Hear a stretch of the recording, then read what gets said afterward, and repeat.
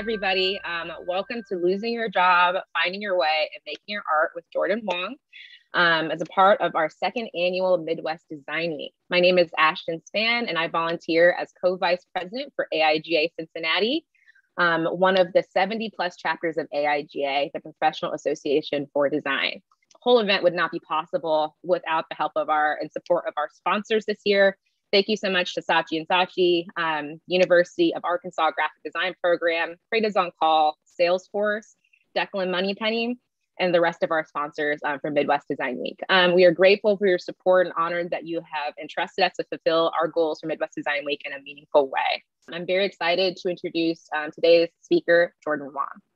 Jordan Wong is an artist who loves to inspire and delight others through illustration and graphic design. He is fascinated with moments of triumph found in Asian art, namely Japanese anime and manga, comic books, and video games. These inspirations have fueled the creation of large-scale illustrative installations and public artwork throughout the city of Cleveland. Jordan has also exhibited his work at the Children's Museum of Pittsburgh in 2020, the Akron Art Museum in 2021, and he was featured on Graphic Design USA's People to Watch in 2021. And he is currently also the president for AIGA Cleveland.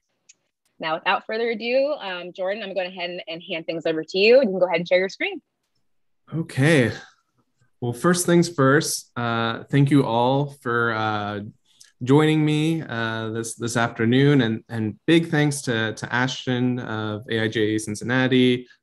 Without her, I wouldn't be doing this. So she played a really crucial role in providing me this opportunity. Another big thanks to all the supporting chapters and sponsors, to make this all possible. So thank you, thank you. So again, my name is Jordan Wong, and I work full-time as an artist. I'm based in Cleveland, Ohio. And everything began when I was a little guy. As Ashton mentioned earlier, a lot of my work is based off of the things that I fell in love with as a kid: comic books, video games, anime, manga, all of those, imaginative stories and heroic characters. And I'm so lucky and grateful that the things that I loved as a kid are now what I do as an adult and as a profession. Sharing those weird imaginative ideas with others as these large-scale installations. Again, my work is really illustrative. There's also moments of these graphical minimal elements and iconographies that I like to play with and use them as metaphors. And I'm always trying to just bring some color, some imagination, some energy to new places and spaces for those to enjoy. I currently have some work up at the Akron Art Museum, and I am actually the first artist to take over their garden space. So I have works outdoors, 5 installations, one of which is actually on the side of the museum itself, as well as some works that are on view in their indoor gallery. I was featured in GD USA as one of the people to watch in 2021. And I'm lucky that Cleveland Magazine considers me interesting, and I was featured as one of 30 people that were considered the most interesting in the city last year. I serve on the board as the president for AIGA Cleveland. And last but not least, I'm a tango dancer, and I've been dancing for about 6 years now. So to sum it all up, I draw, I design, and I dance. So I want to share with you kind of the beginning of my career, and I believe this might resonate with a lot of people. So about 8 years ago, I graduated from college. I'm originally from Pittsburgh, lived there for 20 years, and I went to school at California University of Pennsylvania, I kid you not, that is a real university. And I graduated with 2 degrees, one in graphic design and the other in marketing. And at this time, especially in Pittsburgh, there was a huge focus on responsive design, web design, and if you could code, you pretty much had great chances in getting hired and finding a job. I, on the other hand, had no interest in coding or anything like that. Responsive design, interested me, and I would create works that would, of course, fit those different contexts and presentations. But I was mainly interested in logos, identity work, and of course illustration. I felt really confident about my work, especially the fact that I had 2 degrees instead of one, and just was really optimistic when it came to going into the real world and beginning my career. Things ended up a little bit differently. And that confidence was quickly shaken. And for 2 years, I could not find a full-time position. I remember sending out, countless resumes, cover letters, and even getting, handful of in-person interviews, getting to well, we're down to like you and another person, and only to receive the email that said, I'm sorry, we enjoyed your work, but we went with someone else. It was a discouraging 2 years. It was a time of being kind of lost as far as like, what am I going to do like for a job? But in those 2 years, even though I didn't have a job and I wasn't given work, I still needed to, do something, right? So instead, I took on my own clients and took on other little contractual jobs. I taught digital illustration at a small arts organization. I even tried my hand at a little bit of sign painting for this grocery store chain. Worked as a gallery attendant at the Andy Warhol Museum. And I exhibited my my own work at like art markets, selling prints of my illustrations, as well as shown some original works, ones that were, on the smaller side to, a little bit bigger. So even though I didn't have a job those 2 years, I was still working, I was still creating, I was still finding opportunities to, take those weird ideas and get them out there and share them with others. And it got to a point where I would go out to art openings and different events, and I would pretty much know everyone there. So really thankful for all the opportunities that I had at that time and the different people that I worked with. But then it finally happened. I finally got hired. My first full-time design job. I worked for a studio here in Cleveland, and at that time, receiving that email of yeah, we would love for you to join our team. I thought, this is it. This is where my life begins. I'm leaving Pittsburgh. I'm relocating. Like, everything's going to be fantastic. This is the time that, yeah, everything starts. Didn't work out that way. Eventually, I realized that, I wasn't really fulfilled or happy, doing the work. I was kind of stressed out with how much was given to me. And I just became increasingly unhappy. I wasn't doing my personal work anymore, and really just stressed out over, all the work I had to do at my job. The weird thing was, at that time, I never really admitted to myself that I was unhappy. I kept creating excuses in my head, like, oh, this is my first job. No one likes their first job, or, this is, yeah, this is where everyone kind of cuts their teeth, in this junior position. And, things will get better. Maybe I'll give it a year. And I just kept creating excuses and denying the fact that I truly was unsatisfied and, stressed out and, again, unhappy. So I'm back in Pittsburgh, and I'm just visiting for a weekend, having a beer with my friend here, Joe Maroc, who's a fantastic illustrator in Pittsburgh. He goes by Red Buffalo Illustration. Definitely check him out. And we were talking about, our work, our careers, and where we want to end up.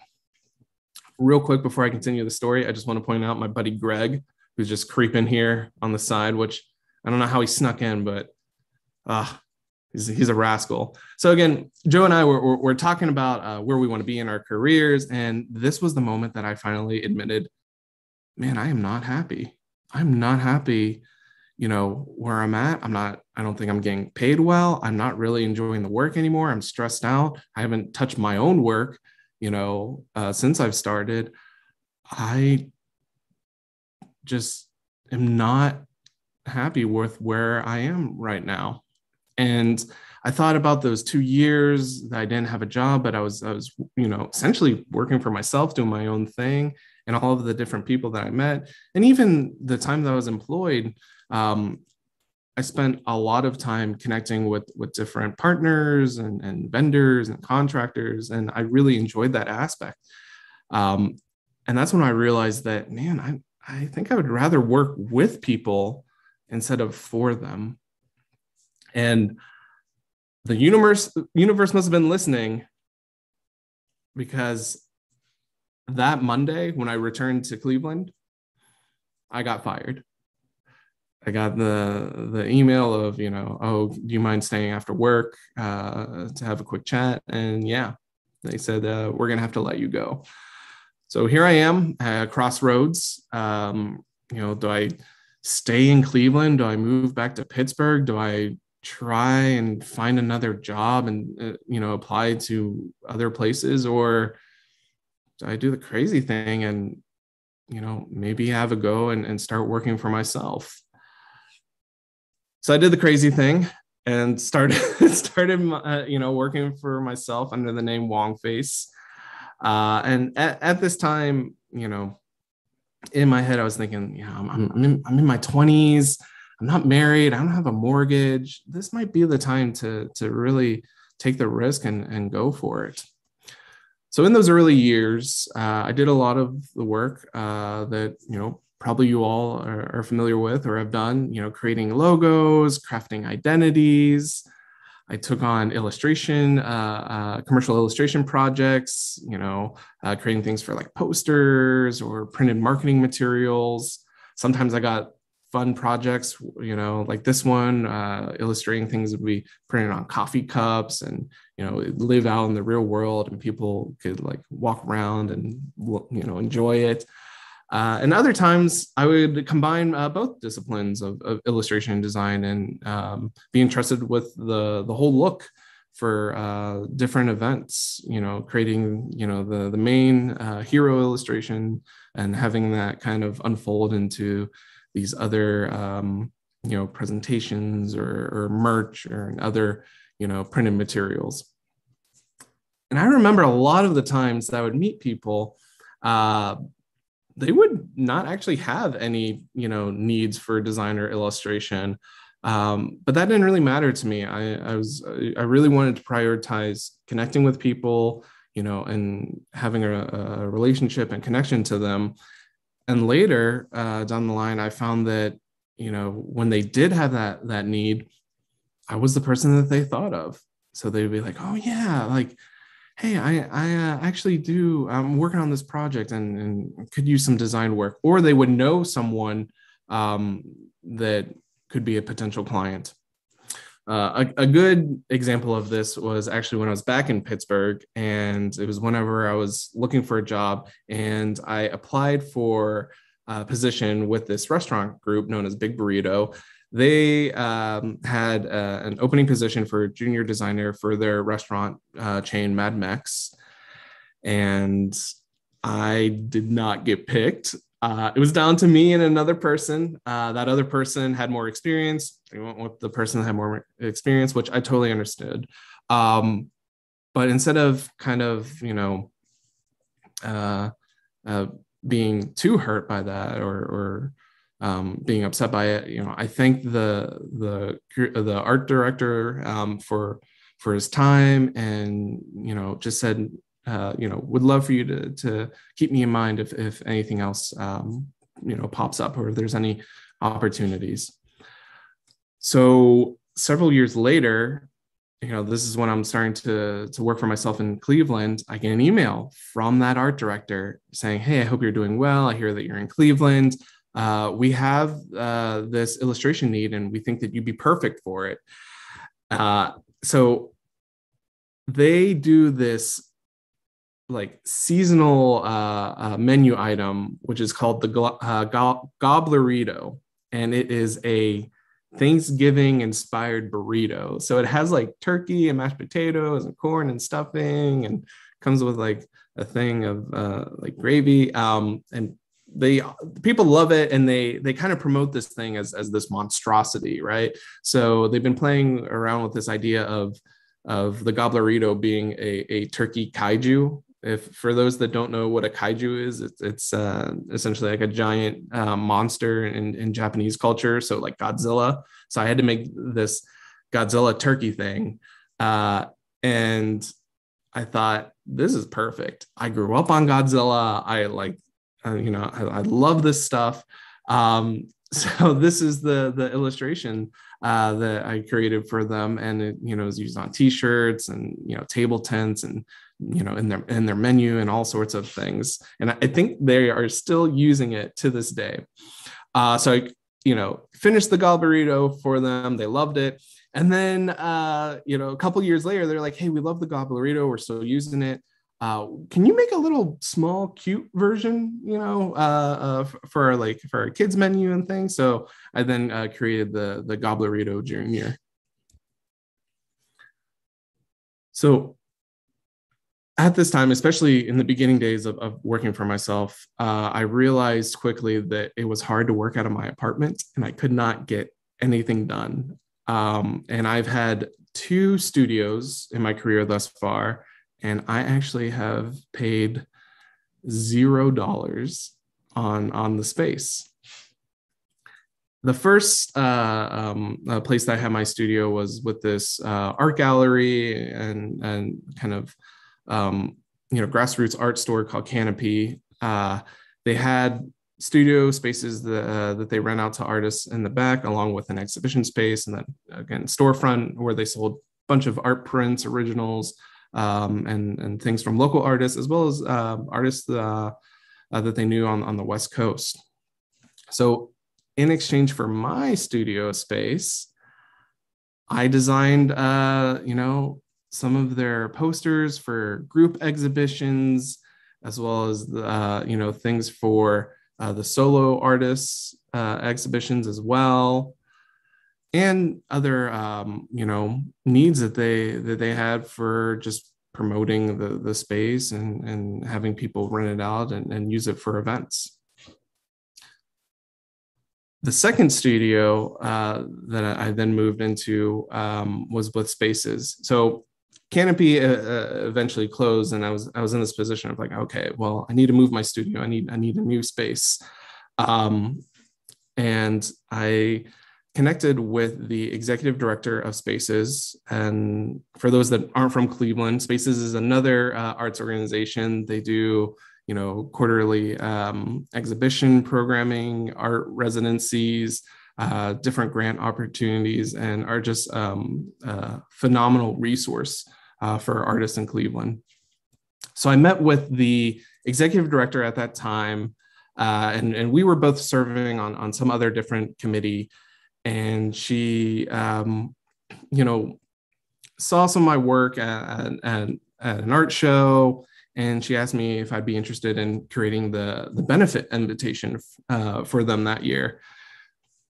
It was great working with her and the other team members. And I asked them, you know, I'm looking for a studio space. You know, I know that you have some availability in this different workshop or this different studio.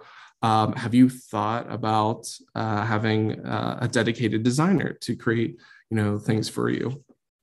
So that led to me entering this partnership with them. So in exchange for, again, studio space, I was creating designs for them. This included their program guides, to also, things for their special events, as well as the identity for their satellite fund, which is one of the artist grants that they do. Creating the whole type outfit, playing around with some messaging, kind of creating other things that would be printed out, as signage and to promote it. Other elements, taking the hexagon of the logo and creating patterns out of it, to maybe print out things or leave behinds, seeing how this stuff plays with social media, posters, and these things printed out and in context, to also swag.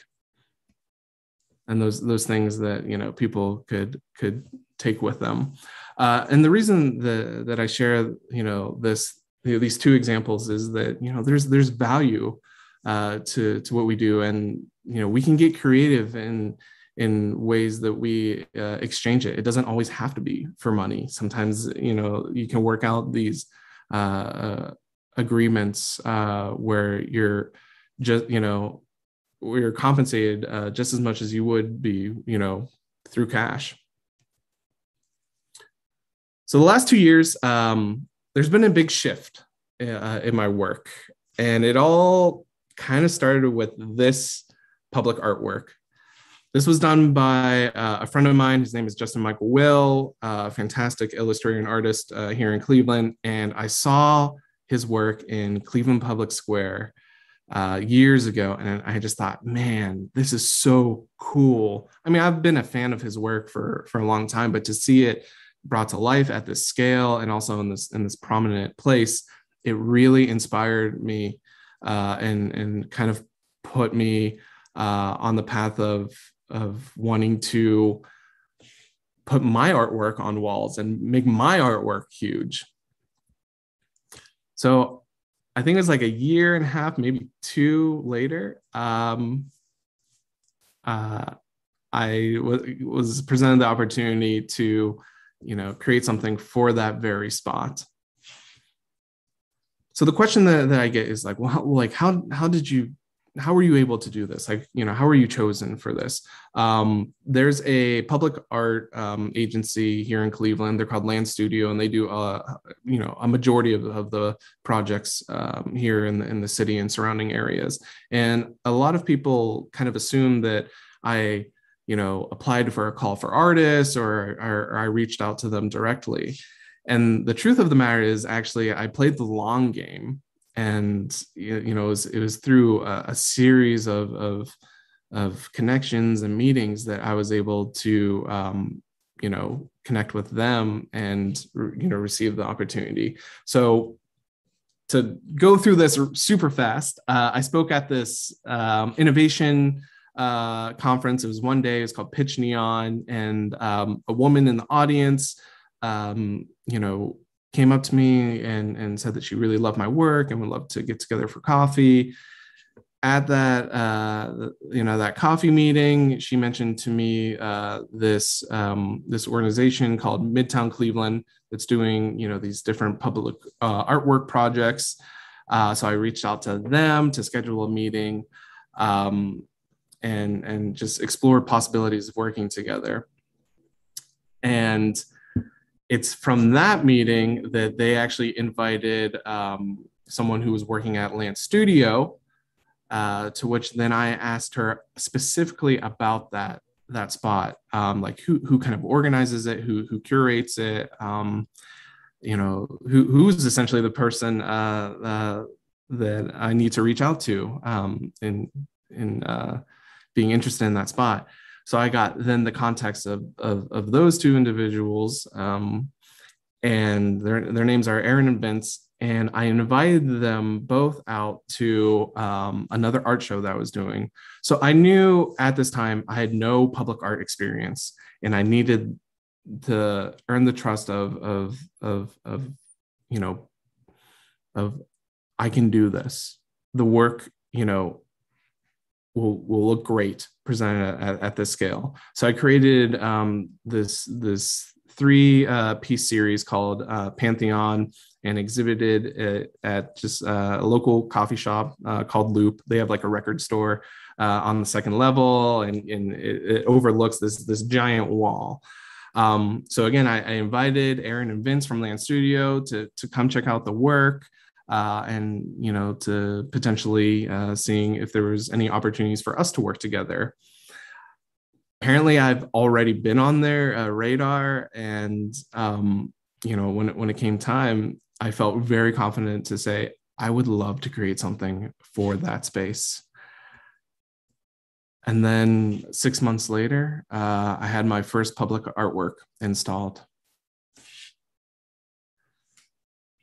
So I'm in this weird transition point where I'm moving away from design and illustration and really focusing on moments where I can create my own personal work and enter this contemporary art world, and really dedicate to these moments of sharing again those weird imaginative thoughts, of creating large scale moments of color and imagery that's inspired by Asian art, to also small moments that people can experience, to sharing those things that I loved as a kid and still love as an adult. These two works are inspired by the character select screens in video games, but are also kind of a metaphor for who do you want to be as a person, in the world.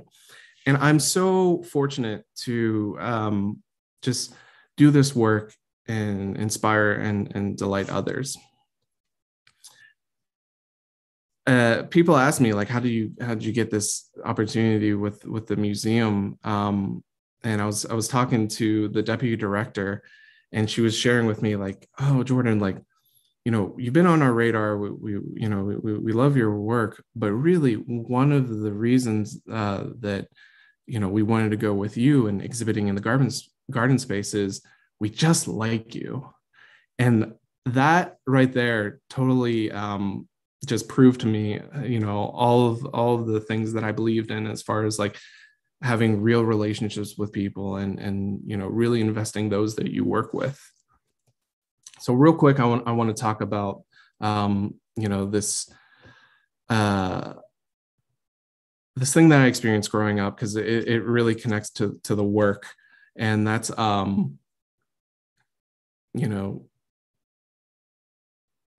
I grew up in a predominantly white neighborhood, and I was, let's see, in my graduating high school class, one of five Asian American students out of 600 students, again, predominantly white.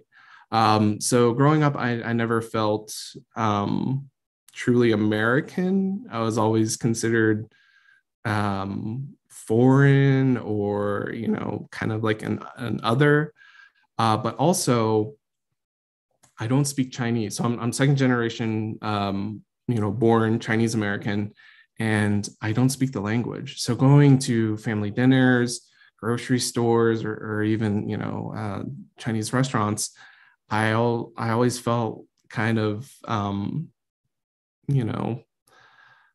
the outside of those experiences as well, and not being Chinese enough to be Chinese. So I always existed in this third space, and those feelings have really kind of inspired the work today, and led to me exploring and kind of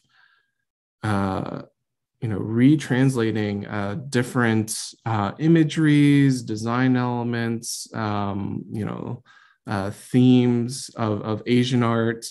Again, this could range from, things like Chinese watercolor paintings to, again, Japanese anime and manga, and picking out things that resonate with me and using them in my work. And it has presented me with some really incredible opportunities to inspire the next generation of Asian American artists, especially with having works like this in Cleveland's Asia Town. And it's so amazing having this stuff out there and just how it's received and how it resonates with other people. This guy, his name is Alan Peng, and he's from Pittsburgh. We actually, my family went to his family's restaurant whenever it was open back in the day. And he's visiting Cleveland, and he practices martial arts, and he was inspired to, strike some poses and take some photos next to the work. The piece has also shown up during the Stop Asian Hate March that happened here in Cleveland, and was used as a rendezvous point for people to meet and participate in the march. So doing this work and given the opportunity and having it in these like very visible and public spaces has allowed me to connect with, those that come from a similar background as I do. And it's even presented me the opportunity to connect with those that have felt the same way of like, yeah, I don't really speak the language. And I always felt like, kind of alone or isolated. And I'm, now realizing that, this experience that I had younger and thinking that I was completely alone in it is not true at all. And others have experienced very similar things. So there are a couple things I want to share before wrapping up, because one of the things that fascinates me, especially going into this new type of work and leaving the design and commercial illustration side of things and really kind of entering more of the contemporary art side of things. One of the things I always kind of reflect on is like, man, how do we get to do this stuff, right? And I think it boils down to, the three things that every creative professional wants, and how those three things connect to this much larger thing. So I'll go through them. So the three things that every creative professional wants is that we want to do work that we're passionate about, that we love, and that we just are obsessed with. We want to be recognized and celebrated for that work. And we want to get paid for that work. We want to make a living doing this work. And I thought about this, and in regards to those three things, and I could not figure out a way in which you cannot have people part, of those three crucial things. It's people that experience your work. It's people that resonate and feel emotions when they see it. It's people that make the decision to invest in it, whether it's through money or even just sharing your work, kind of being the champions for your work. And when it comes to people, people support and they invest in those that they know and care about, right? This is why someone will hire their friend's nephew over a seasoned professional who's been at this for like, over 10 years. But one of the big things is that people support and invest in those that also care about them. So this idea of relationships is huge, right? They always say like, oh, it's who you know, right? I think that's true, but that's only one half of it. It's also, you know, how they feel about you, and what kind of, relationship do you have, right? And one of the biggest parts of relationship is that trust, right? I think trust is the answer to a lot of the questions of like, oh, how did that person get that opportunity, or how do I propose one logo concept instead of, 3 or 5, or presenting these options. Trust is huge in this type of work, because art and creativity is risky. It's so risky. It's subjective, and it's not formulaic, and it's not it doesn't guarantee success. So earning trust is really, really crucial in everything that we do. With that, I think it's really important to consider this, and this is for those that are really, actually, this is for everyone. Those that are starting out, to those that may have forgotten this. So people will always want to work with you if they say yes to 2 questions. The first one is working with you worth my time and money, right? Are you helping them achieve their goals? Does your work create some sort of value for them or those that they're serving? And can I trust you will do what you say you will, and when? Again, that first one really depends on your work, the quality of it, and also the context. Not everything is the right fit, but that last one is so dependent on you and how you treat others. And really, this last one can, I think, weigh more heavily than the first one, because even if it's worth the time and money to invest in a person, if you don't trust them, if you don't like them, if you don't just have a bad feeling in your gut about it, you're not going to want to work with them. So I think it's a great reminder for us to prioritize others, to treat people with compassion, try to understand where they're coming from, to be patient with them, and to realize that it's not you working for them or you doing this thing for them. It's you both coming together to create something. So I've said a lot of things, and I'm sure all of you have listened to different talks, and we'll watch a lot of other presenters, and you're gonna get a lot of advice, right, or recommendations on what you should do, should not do, and it can be overwhelming to kind of navigate through. One of the things that I encourage in you all is to really listen to your gut. Not in just like the things that you hear and kind of picking out what resonates, but also the work that you do, right? People are always talking about like, oh, do the work that you love, right? Do the work that you love, find what you love. One, I don't think that you have to find it. I think it's within you. Big believer in the things that James Victory talks about, and that's like one of them. Like it's all in you, right? The next thing is this thing of like, kind of figuring out like what is it that you love. I think it's the stuff that makes you like sound like a crazy person, right? Like those little nuances that no one else like even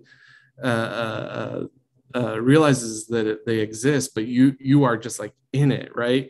You're thinking about this stuff at 3 a.m. and you're just obsessed with it.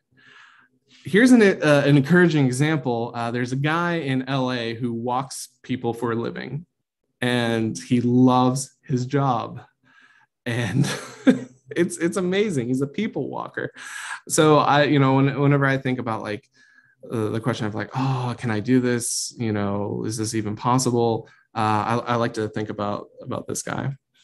And it's a great reminder that, whenever you're able to share what you love with another person, and it improves their life, it has them experience things that they've never experienced before, that's when transforms into value. And that's when it transforms into something meaningful, because it's not only, affecting you and improving, hopefully your life, but it has the opportunity to improve others. And we are so lucky to have the opportunity to do work that can have that effect. So again, I thank you all so much for spending your time with me. Feel free to reach out to me on my email. I'm also on Instagram at WONGFACE. And again, really appreciate you being here with me.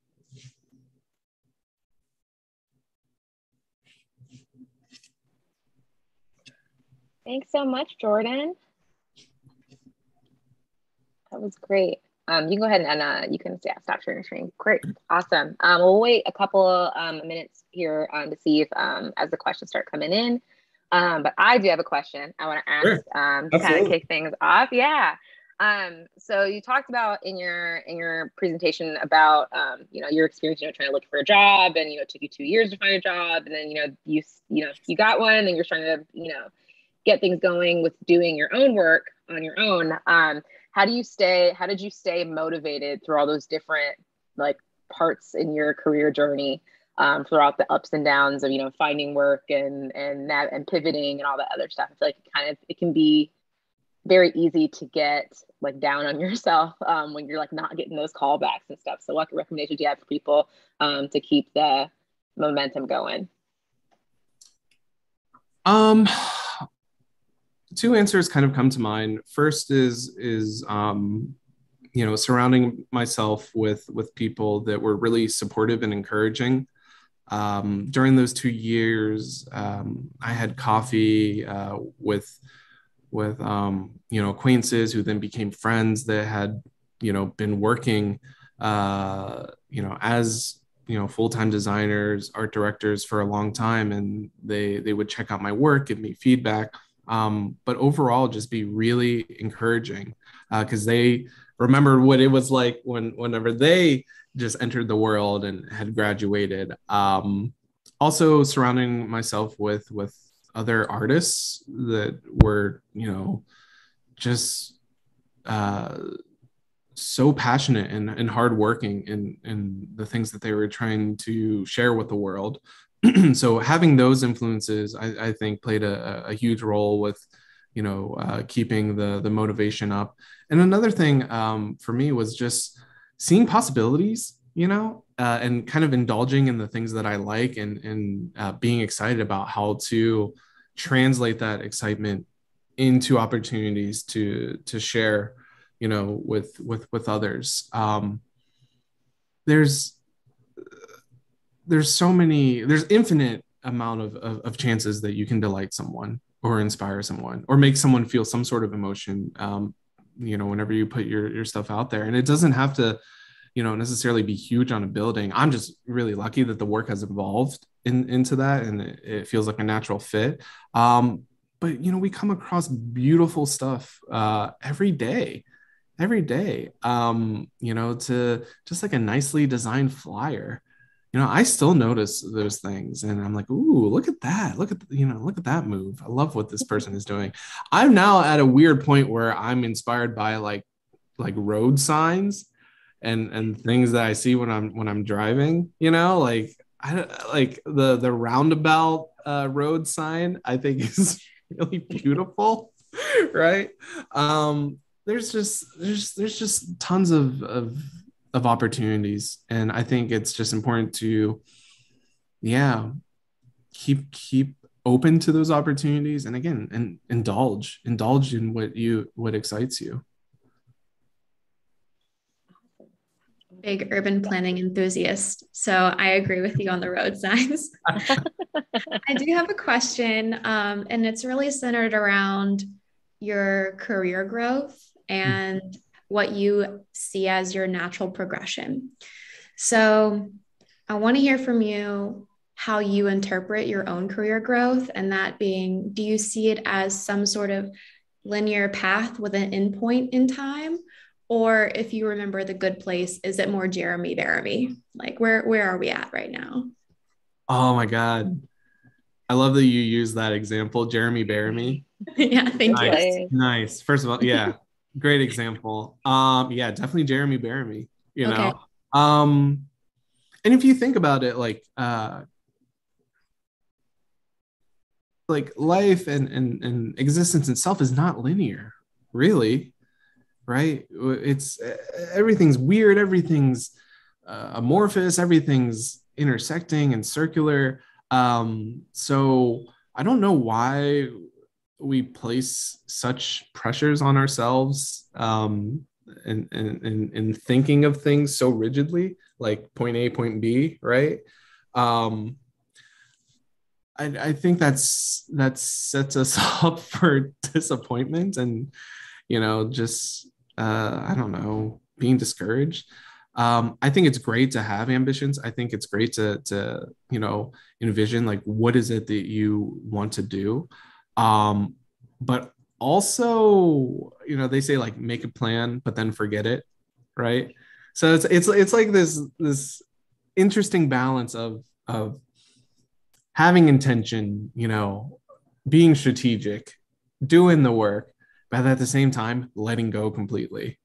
One of the things that I've been exploring personally is connecting ideas in Taoism and Wu Wei, which Wu Wei translates to, I like the Alan Watts interpretation, which essentially means no force, right? So, how to do things effortlessly. You're still doing things, but how do you essentially get out of your own way? How can you have big goals and ambitions, but at the same time be completely unattached to them? So those are things that I've been really exploring, and it's amazing what happens when you just take a moment and let things unfold. Stop and listen, because we're always doing. I have to do this. I have to, achieve this. I think the American culture and Western philosophies and ideas are really guilty of this, and it can lead to just some unhealthy outcomes. So again, I think it's finding opportunities to be fluid, to be soft, and to be open. More practical question. Caroline, you're on mute. Oh, I can hear her. Oh, maybe it's just a me problem. Go ahead. A more practical question from Veronica. Did you paint the artwork on the walls yourself, or did you work with a vendor that specializes in that? Great question. So me, I love working with people that are better at things than I am, right? So short answer is yes. I worked with fabricators, printers, and those that I entrust the work to. But again, it's that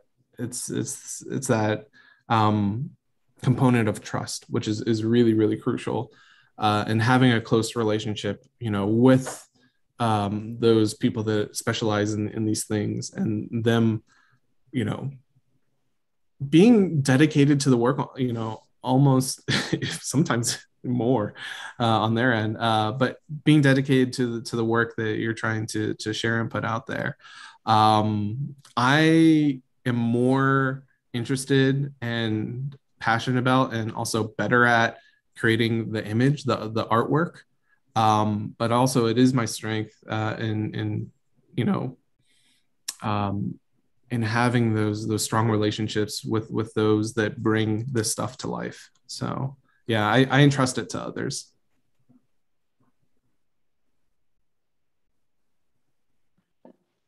Well, I don't think we have many more questions. I do have one more, last one, and then we can kind of get ready to wrap up with anything else you'd like to share. But I was wondering, just out of pure curiosity, how the pandemic affected any of your work and, getting clients and projects and things like that, and how you kind of manage that. Yeah, it's funny. GDUSA actually asked me this, like asked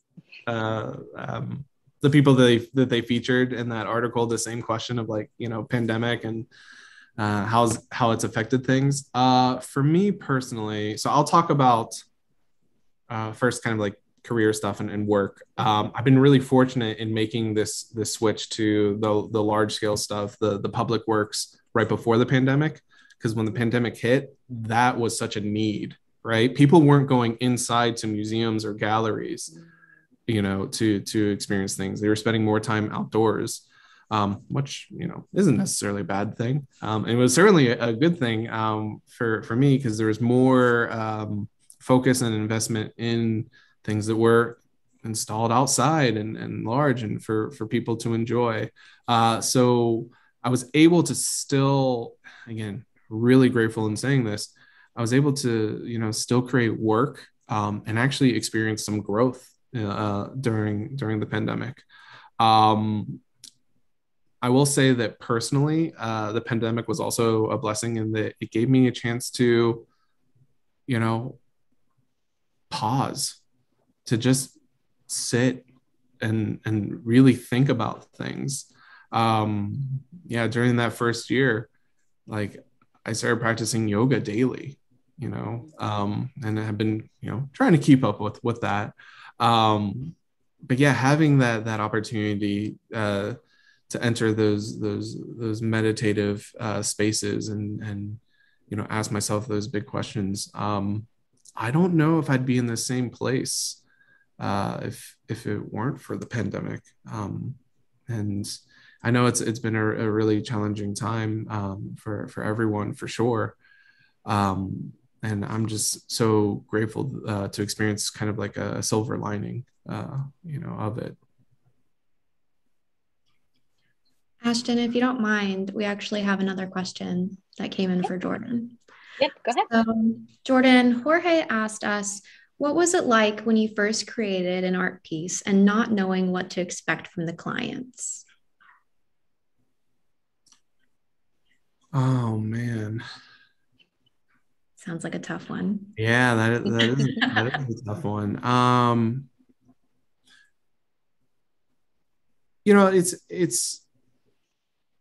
It's interesting because I'm entering this new territory where I'm given the opportunities where people say, like, create your art, and I'm kind of, again, trying to craft those conversations and be upfront about expectations and what I do.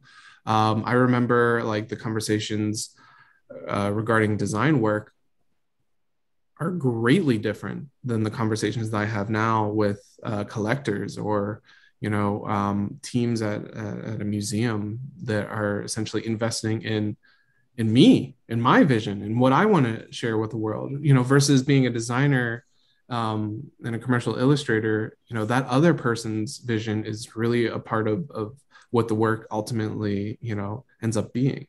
And there's nothing wrong with that. There's absolutely nothing wrong with that. And it can lead to some really incredible things. I think when it comes to not knowing what the client, will say or wants, find out, ask, right? The more questions you ask, one, you learn more about them and kind of get a sense of what's going to resonate and what's going to, not land. But two, it builds the rapport, it builds up the relationship, right? So instead of spending time on trying to say all these things and convince them and prove yourself as some sort of expert, it's much more beneficial to let them do most of the talking and be someone that they feel is there for them and is really helping them. And then they'll be more open to your ideas, they'll be more open to your expertise, your vision, and how to solve their problems. One more question, Sure. and we'll wrap things up. So in your opinion, which is the site creatives should seek to utilize most in terms of showcasing their portfolios and skills? Wait, do you mind repeating that for me? In your opinion, Which is the site creatives should seek to utilize most in terms of showcasing their portfolios and skills? Like which website, I guess. Which website? Which website? I think it's what I hate to answer a question with another question, but I believe this is how you end up finding out the answer. What kind of work do you want to do? Who's gonna, create opportunities for you to do that work? Where are they looking? Where are they spending their time? Again, my answer, for things, that's how I, like, whenever I get the opportunity to talk with students or those that have questions on where they should go with their work, I always go back to the question of like, well, what is it that you want to do? Because that determines, everything, right? So focusing, on that first, I think will guide, especially when it branches out, right? Like, so it's like, what kind of work do you want to do? Who's going to experience that work? Who's going to invest in that work? Who's already doing this type of work? Where are they all hanging? They're all hanging out. What platforms do they use? The answers will become clearer for sure. I hope that works. I know that's not a really good answer. I didn't really answer it, but I think it's more important for you to find the answer instead of just being told it. Makes sense. All right. Well, that's all the time we've got for questions today. Thank you so much, Jordan. I want everyone to do another digital round of applause, if you may, for Jordan Wong. Thank you so much for sharing your story and your work with us. It was incredible. And I feel like the rest of our audience definitely is walking away feeling inspired and empowered to go out there to go out and do and make work that they love. So thank you so much again. And thank you to everybody in our audience for joining us today. I would, before we get ready to go, I did want to do another shout out for all of our sponsors for this year's Midwest Design Week. So thank you to everyone who helped to make this possible. All right. Bye, everybody. Thank you.